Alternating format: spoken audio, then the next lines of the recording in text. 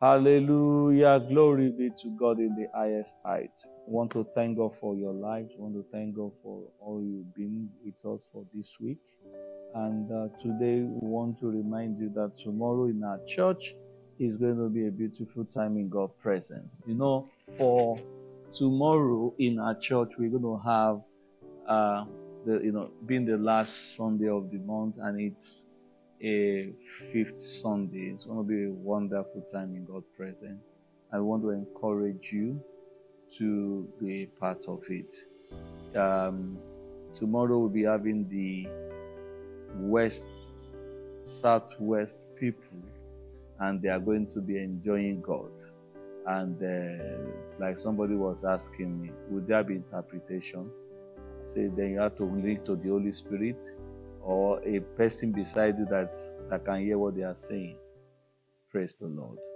Let us pray. Father in heaven, we thank you so much, and we are grateful to you.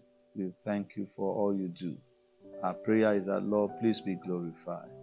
Please, oh God, bless this day for us.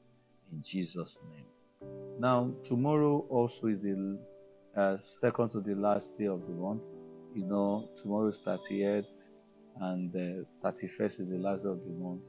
So it means Tuesday is the first of a new month.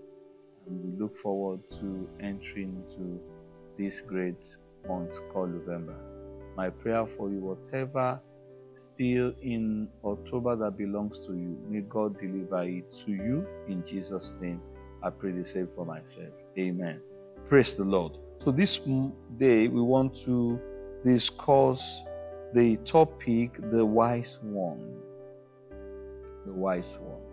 And looking at Luke chapter 14, 28 to 30, and I want to read it to you.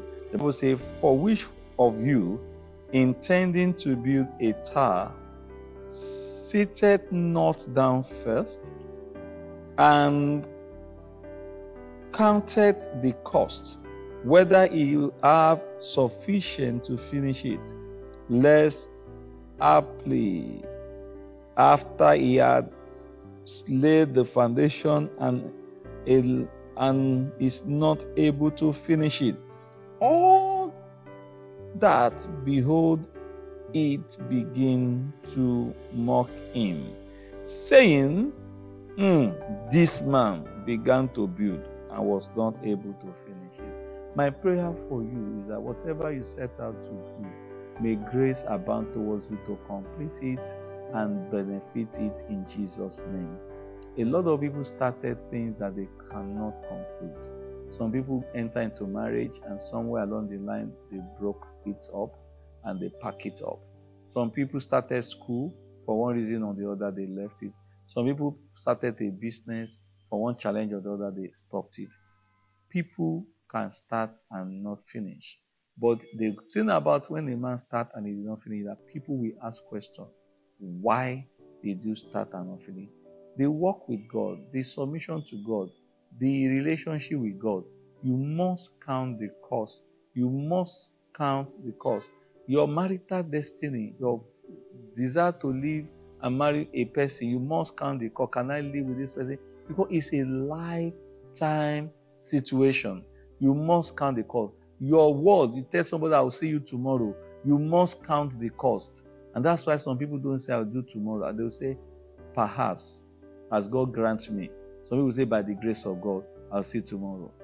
And you see, Jesus, relationship with Jesus, Jesus said something in few verses just before the verse 28 to 30 that we read.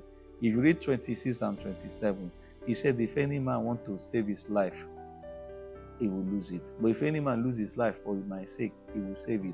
See, whatever, the thing about it is that you are in a relationship with me to gain. It can be difficult. There can be pressure. But friends, if you are one of the wise people, you will stick to God. That's what the Bible says in Luke 9:62. Luke 9:62. Say, if any man that lay his hand on the plow look back, he is not fit. Friends, don't disqualify yourself by looking back.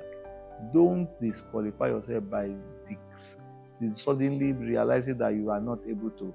If you start it, let God help you to finish it. Friends, there are great things before you that God wants you to achieve. Receive the grace to do so in the name of Jesus. The Lord bless you. So remember, 3 services tomorrow. The first service is usual. The second service is the youth and young adult. And the third service, the Southwest people will be containing it. I say God bless you. See you again next week.